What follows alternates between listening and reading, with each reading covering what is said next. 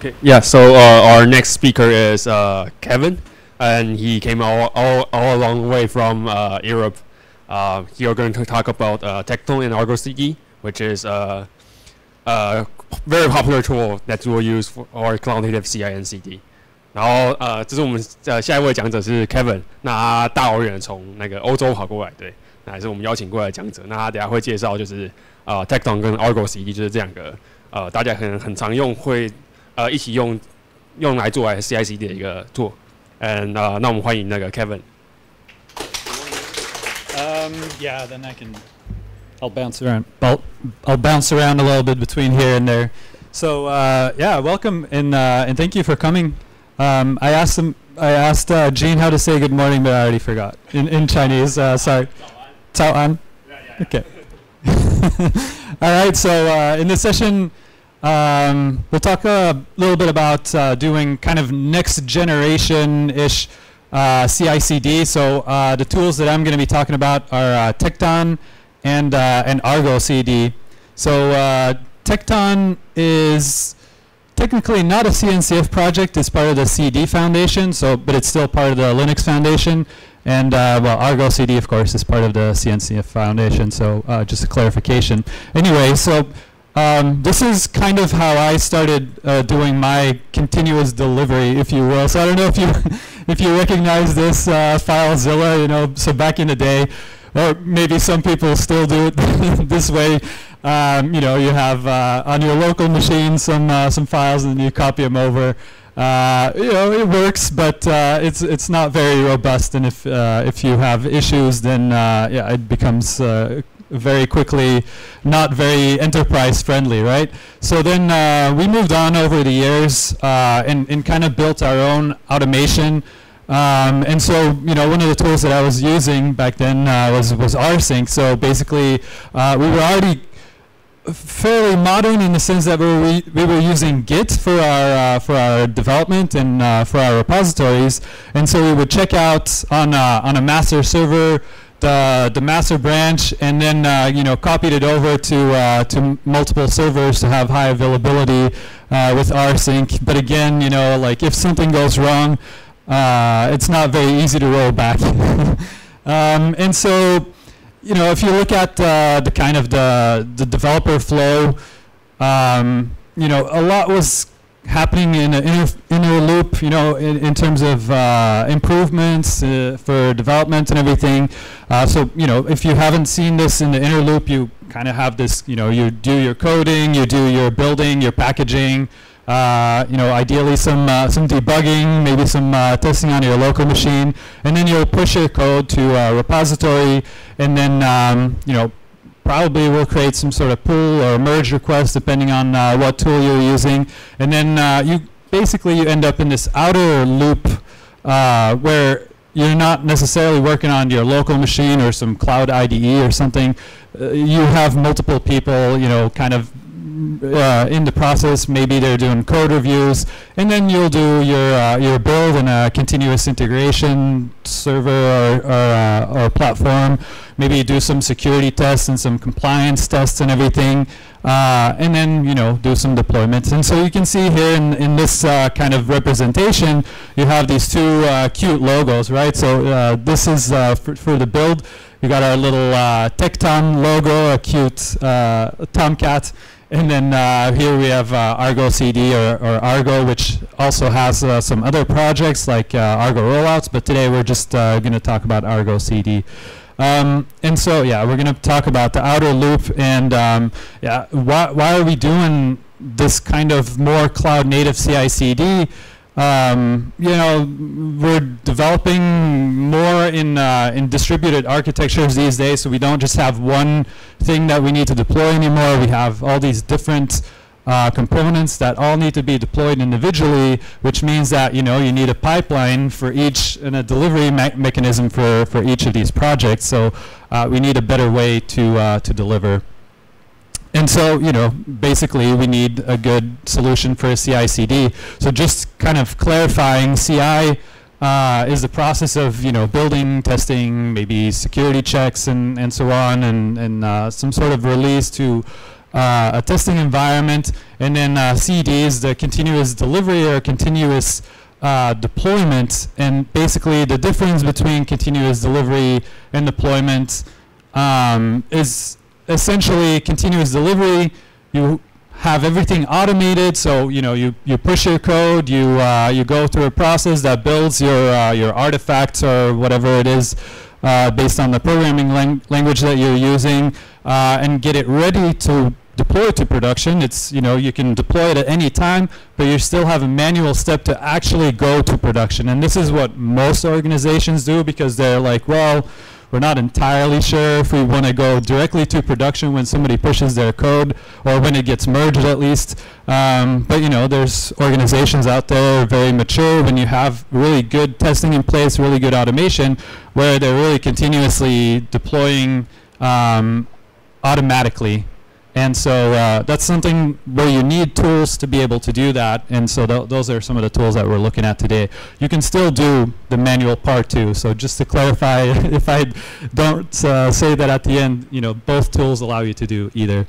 So we're going to do, I'm going to do a little demo of how to do this using a little game that I've built together with my colleagues, and it's this car racing game. And so I need your participation. So hopefully you brought your cell phone and you have some internet network, and then you can play along, because we're basically going to be playing this little game. So there's these two little cars, and so I'll show you a QR code, and then you'll be divided into two teams, so you'll be playing against each other in some way.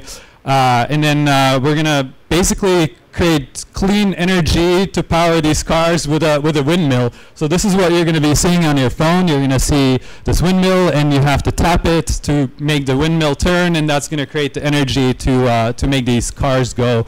Yeah, so maybe real quick showing you how it works. So every time you tap, you create a REST request, and so that's going to send those requests to a Java backend. So I don't know if you're familiar with Java. There's a Java stack called Quarkus, which starts up really fast, has a very small footprint, which you wouldn't necessarily expect from Java. But so if you haven't looked at this, Quarkus is definitely a really cool stack. But anyway, so that's what we built the game with. And so every time there's an event, so you tap, it goes into a Kafka, and then on my dashboard, I'll see, I'll ingest those results, and that's how we're going to power the cars.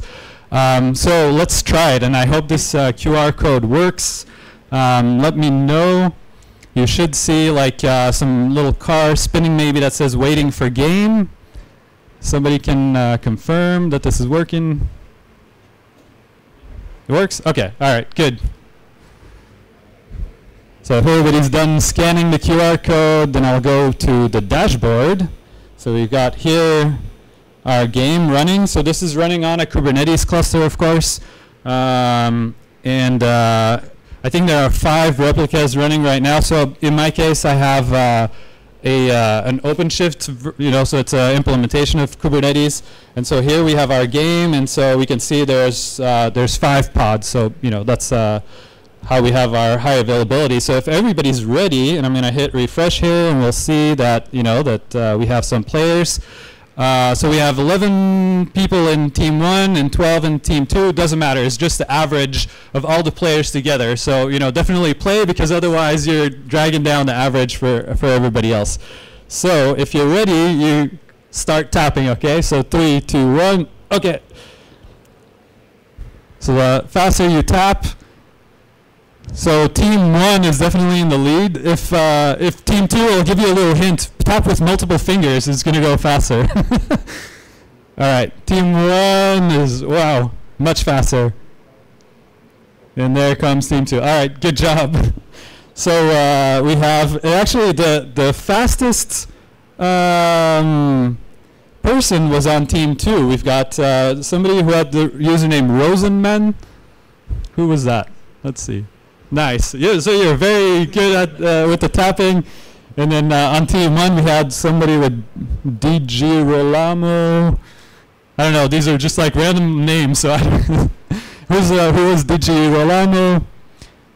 The champion of team 1. Well, So good job, Team 1, for winning, but don't worry, Team 2, you get a chance to play again, because why am I showing this game? Of course, now I'm going to release a new version, and we're going to use the 2 projects that we've talked about, well, that I'm going to talk about. So let's jump into that a little bit more. So what if we added a new feature to this game, right? And so you can kind of already see a little teaser for what this new feature is going to be. So instead of tapping the phone, we're going to make it a little more realistic. To power our windmill, we're going to shake our phone. So we're going to use the accelerometer of the phone. So we're going to release that new feature. But before I do that, let's talk a little bit about a story, right? So what if I'm going to add a new feature? This is how I like to do it as a developer, right? So I work really hard during the week, and then Friday afternoon, I'm like, all right, feature is done. Ops, deploy my code to production. It's gonna work. Trust me, no worries. And then, yeah, you know how it works, right? So then at 4 in the morning on Saturday morning, there's issues, and then everybody gets called and whatever. So we don't want that, right? We want a nice process where we can deploy, and even if it is Friday nights, and I put my ops in that position again, that it works in a good way. So if we go back to the developer flow, we want me to do my coding and developing and testing and whatever more, and to have that automated, that nice cycle of automation with some tools. So we want to use cloud native CI/CD, of course, right? We're in the KCD group here in the Kubernetes community, the Cloud Native Computing Foundation group. So I don't have to explain necessarily what cloud native is, I think. But maybe why do we want to use cloud native CI/CD? Well, actually it makes sense, and especially if we're using things like serverless, we can declare how we want to use continuous integration in the same way that we declare, how we want our environment to be defined in Kubernetes, right? So typically with YAMLs. And so you can do the same thing with these tools, with Tekton and ArgoCD. So you can define exactly, this is what I want my pipeline to be. This is how I want each task to run. So whether it's a Git clone or a build of my artifact or whatever, but run those only when I want to run my pipeline. So scale up a container, do the work, and then scale it back down, and only use the resources that I need in that moment. And I have it all defined, of course, in YAML, so I can reuse it. Everybody can see what I'm doing. And that's the idea behind Cloud Native CI/CD. So a project that does that pretty well is Tekton. So Tekton is, well, it's of course an open source project. It's part of the CD Foundation. So like I said, it's part of the Linux Foundation, and so it's a collaboration of different companies. So of course we have Red Hat, but we also have there's Google, CloudBees, so the people behind Jenkins, IBM, and so on and so forth that all work on Tekton. So the idea behind Tekton, some concepts are steps and tasks. So a task is basically a group of tests that you run in a particular container. So a task can be, I guess tests can be like, hey, do a Git clone or do Maven test or something, and then you can group some of those together inside a task, and that's a single unit of deployment in Tekton. And so then you have a set of tasks that you define in a pipeline to say, okay, I want a task that does the Git clone, then that container can go away. I can move on to running the tests and doing the builds, and then those can go away. I can do some security scans. I can build a container, push it to registry, and whatever more. So that's all you define in a pipeline. And then of course you have the custom. So those are custom resources in Kubernetes, and then if you then have the actual implementation, because this is the definition of this is how I'd like the things to run, and then you have the task run and the pipeline run that are the actual implementation that's going to kick off the process that's going to create the containers to run these processes. So just a little bit of background. Does anybody know the project Knative? So Knative is another CNCF project to do serverless with containers. It's a really cool project. So Tekton was actually part of Knative, but then they spun it out into its own project because it was kind of, you know, a little bit more mature at the time, and you know, it actually can work independently from Knative, but it does use Knative for the serverless scaling. So FYI. So this is an example of a pipeline. Of course, you know, Kubernetes, so we have to show some YAML, right? So in this case, you have this custom resource, which is the pipeline, and then you can see there's a set of tasks, and then you define the different tasks. In this case, there's only one. There's a git clone, and you have some parameters that you can pass in so that you can reuse the tasks. So you know, so every project probably has a git clone, so it doesn't make sense to create a new, you know, to create a new YAML with a task for that. So if we can reuse it, and then as a parameter pass in the URL for your Git repository, so you can reuse tasks across different pipelines. And then the workspace is another important concept in Tekton. That's how you maintain state between different steps and different tasks, so that when you do your git clone and that container goes away, well, of course, ideally you still have your source code somewhere for your next step, right? Because otherwise you have to do it all over again. So that's how you maintain state between the different tasks.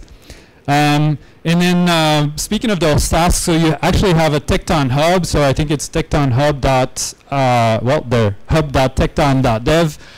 You can find a whole bunch of tasks, community tasks, that you can just use in your pipeline. So you don't have to invent, you know, build a container image that can do a Maven build or something. So you can probably find a task that already has Maven, and then you maybe pass a parameter to say what kind of Maven task you want to run as an example. So you have a bunch of tasks already. And then, of course, there's a CLI too, so you can automate and kick off pipelines and everything. So that's Tekton. So for the CI part, so for the continuous integration. But then we also want to automate how to deploy our applications, of course. And so we want to use GitOps for that. So for those that aren't familiar with GitOps, as the name already says, of course, Git is used in GitOps. So basically you use Git as a single source of truth, not just for your application code, but also for all your definitions, your configurations of how your application should be deployed. But not limited to that. You can actually define exactly how you want your cluster to be configured. All, you know, like let's say probably YAML, maybe JSON, but probably YAML in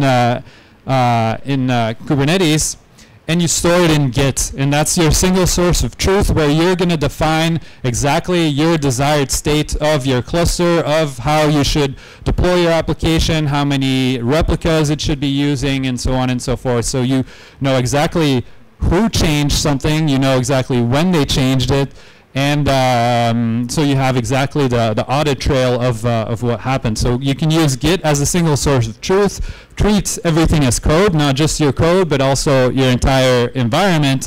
And then you can use the operations through the Git flow that you're using for your application. So you can use merge request, pull requests. Somebody can review the changes, and then you can push them.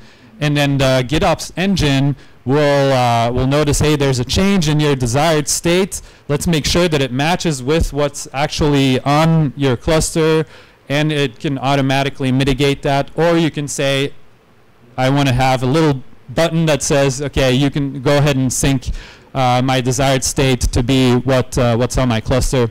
Vice versa, that also means that if somebody goes into your environment, makes some changes that were not defined, your GitOps engine will notice that and say, hey, this does not match your desired state, so we can automatically fix it, override whatever somebody was trying to do, you know, kind of going around your Git flow. Or again, you can have a manual way to do that and just get a notification saying, hey, Kevin went into this Kubernetes cluster, he changed some configuration, he made the amount of pods smaller or something because he thought there was less requests or something. But he shouldn't do it that way. He should define, like, here's the change that I want to make. Somebody can actually look at it and see what they've what I've been wanting to do. So now the difference between CI/CD and GitOps then, well, CI/CD, you have kind of a one-way street, right? So you have you can still define your desired state. You go through your pipeline, through your tasks, and then you can deploy your application. But that's it. The idea with GitOps is that you have this continuous flow of defining your desired state, seeing what your cluster state is, and then observe it, take some action, and then that's going to continuously happen. So if somebody changes something on the cluster, you know, GitOps will take action, whereas with CI/CD, if it gets deployed and somebody makes a change, then the CI/CD engine doesn't know what's going on. So you need kind of a little bit of both, because GitOps is not going to do your build of your application. It's not going to run through your tests.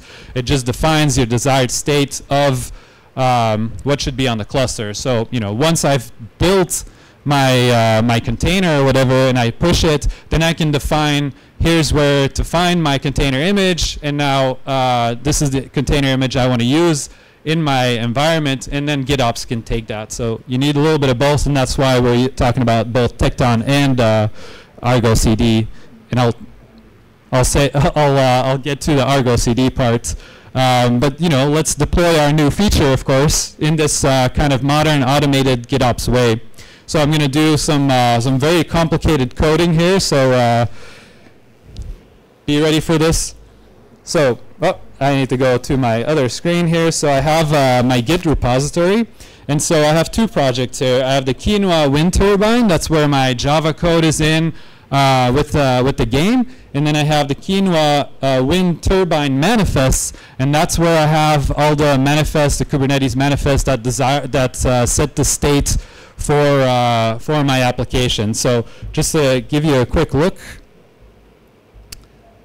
So here I have, you know, just some very basic Kubernetes resources. So I have a deployment, I have a route, which is, you know, like an OpenShift concept for ingress, and a service, and then, you know, a customization file. And in my customization file, I have the image that I'm going to push once I've created my new application. When I've pushed my code, I'll build a container image. And then here's the definition of that. And there's a digest to look at the exact tag that I've pushed. And so what's going to happen is I'm going to build my code. I'm going to push my container image.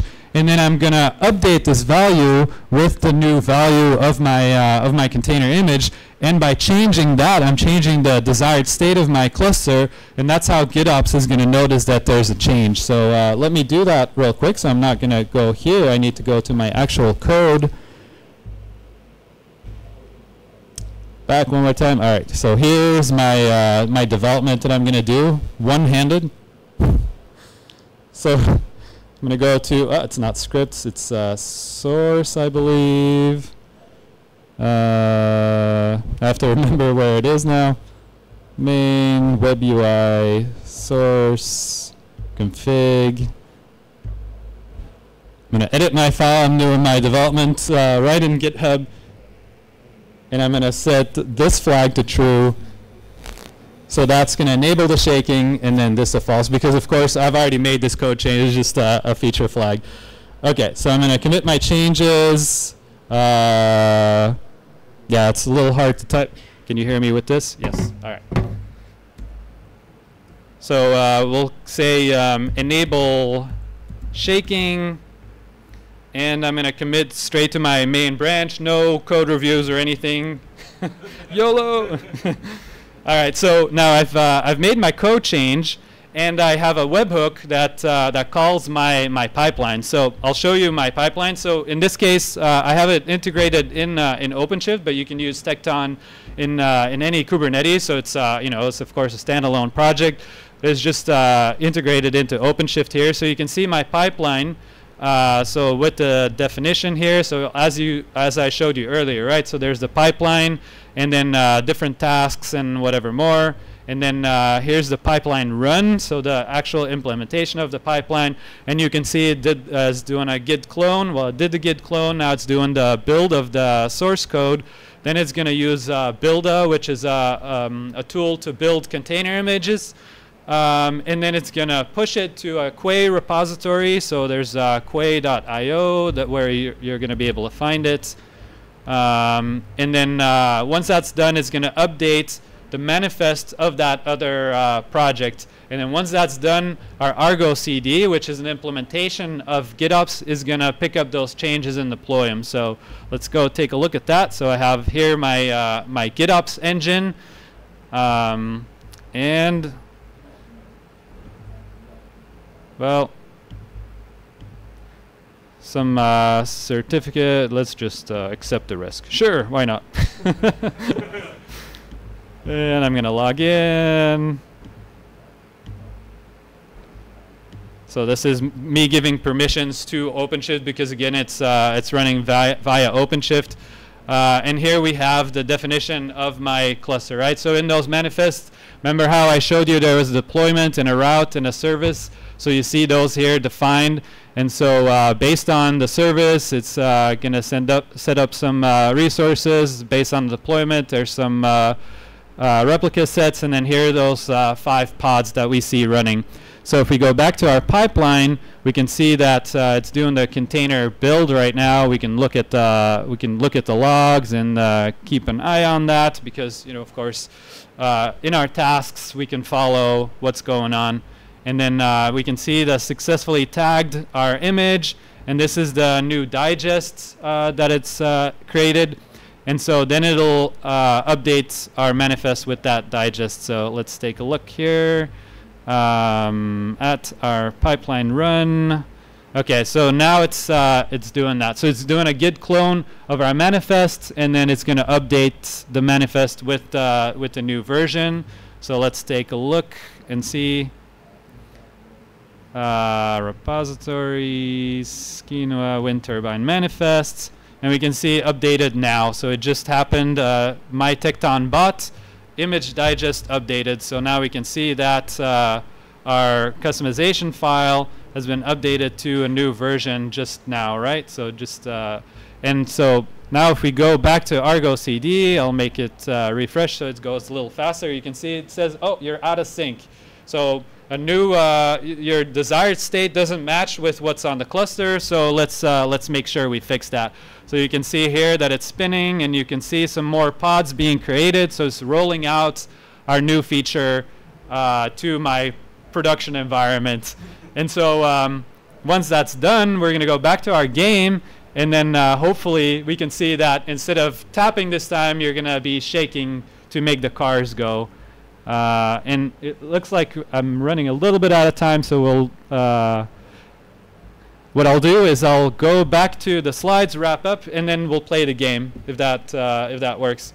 So so just to kind of recap what's happened here. So I made my code changes, right? Pushed them to Git. Our CI engine, our Tekton, picked up those changes, created containers to run the tasks, then tore those down. And then push the image to the image registry. And then in this case, I made the change directly from my Tekton task to create those changes. And then CI/CD, or well, no, CD actually with GitOps, notice the changes and then is going to take action to fix our cluster to our desired state. So ArgoCD is an implementation of the GitOps engine. So let's see if our new version is there. So if everything works well, you can either refresh your browser or rescan the QR code, and then you should see a button that says Enable Shaking. Hopefully you see that, and just tap on that button. And if you're on iPhone, I think you have to give permission to be able to shake. and let's try it. So I'm going to refresh our game here. The new version was deployed. Okay, so our players are loading. So we got 11 players in Team 1, 16 in Team 2. Again, doesn't matter. It's just the average, right? So if everybody's ready, one warning: hold on to your phone. Okay, don't throw it, especially at me. Okay. So 3, 2, 1, go. All right. I have to take my own picture, of course. Wow. Team 2.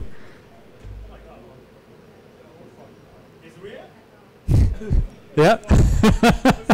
So, wow, we have Team 2. We have somebody with the username. Actually, Team 1 had the fastest shaker again. So who's Dorman on Team 1? Yeah, you're very good at shaking your. And then Team 2, the fastest one was Golic. All right, very good with with the phone shaking. So hopefully I gave you an idea of how to deploy a new feature automatically with Tekton integrated with ArgoCD to automate your delivery. So that's it. So just a quick, if you want to play around with OpenShift, you can get a free sandbox environment. So you go to developers.redhat.com, you create a free account, and then you have your, you can play around with OpenShift. It has Tekton built in. I'm not 100% sure if it has ArgoCD. It could, but you can use also an external ArgoCD, or you can deploy it on it. And then if you want to learn more about GitOps, this is a free ebook that my teammates wrote, so you can download it for free through the Red Hat Developers Program. And yeah, some more developers. Here's the slides for this presentation. So if you would like to download the slides, you should be able to find them here. And I'll give you a second if anybody. Sorry, I'm. Okay.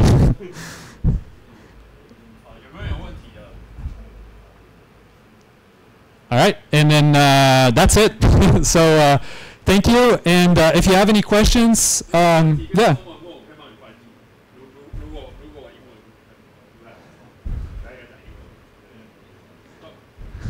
All right. I'm assuming that you were asking if anybody has questions, but yeah.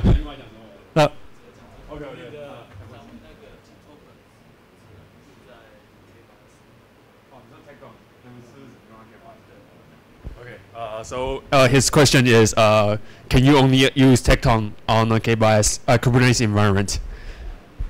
Yeah, there are other projects, so you don't necessarily need to use Tekton if you want to use ArgoCD or GitOps. So you can use another continuous integration tool. You can even use Jenkins on Kubernetes. The thing with like a tool like Jenkins is that you have to deploy an entire server, and then you need to install plugins, and you need to maintain that. And typically, that's like a very dedicated team.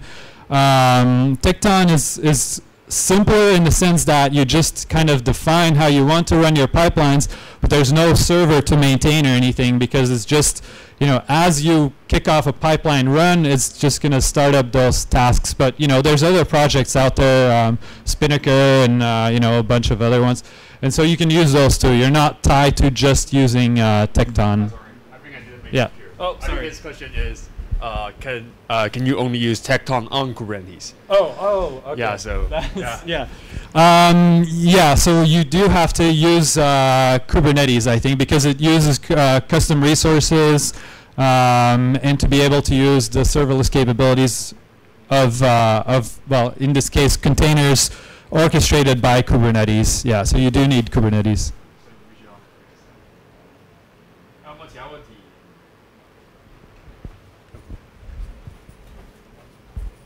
Hi, I see your demo, which is the ArgoCD on the OpenShift. So is the two different products are integrated together, or it's just a plugin in the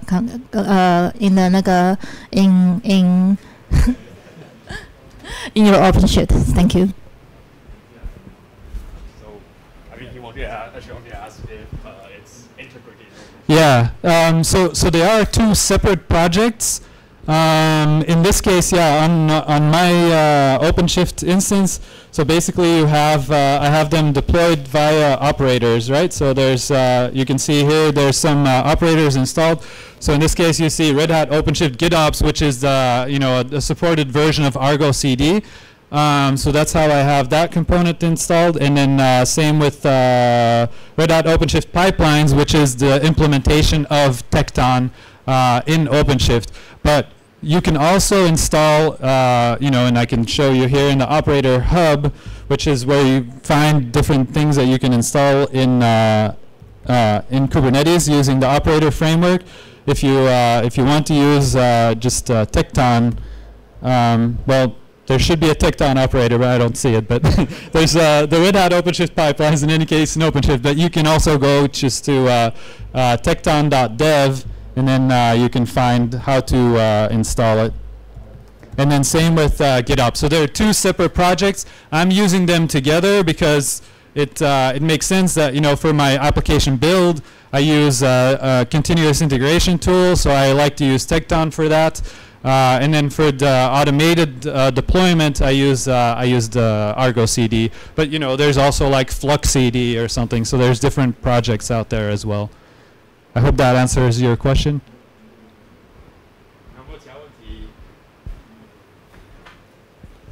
直接讲好了，直接讲。有点小声。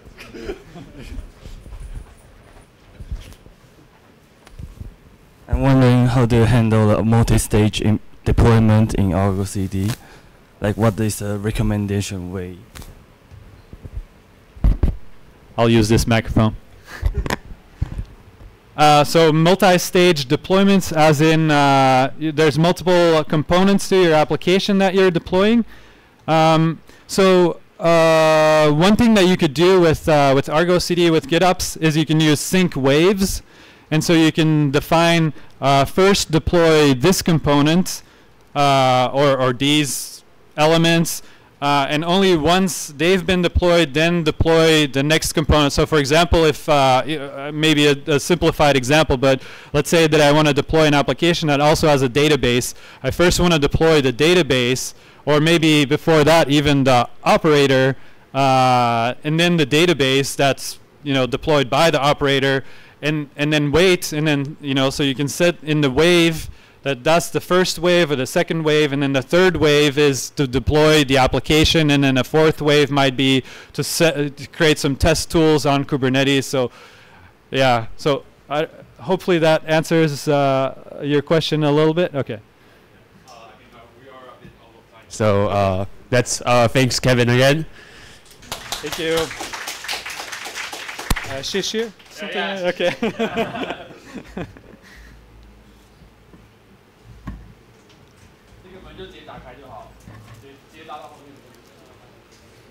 There are any Java developers and they like Quarkus? Have some Quarkus stickers. You want a Quarkus sticker? There's different ones, different rock stars. Okay, now I'm going to build a multi-class of OpenShift. I'm going, but I don't wondering how I just control my application to maybe deploy one like Spoke A or Spoke B class. How can I control, or maybe just need to build on the hard application. Use the ArgoCD. I didn't quite understand the question, but let's step to the side and then because I think the next speaker probably wants to.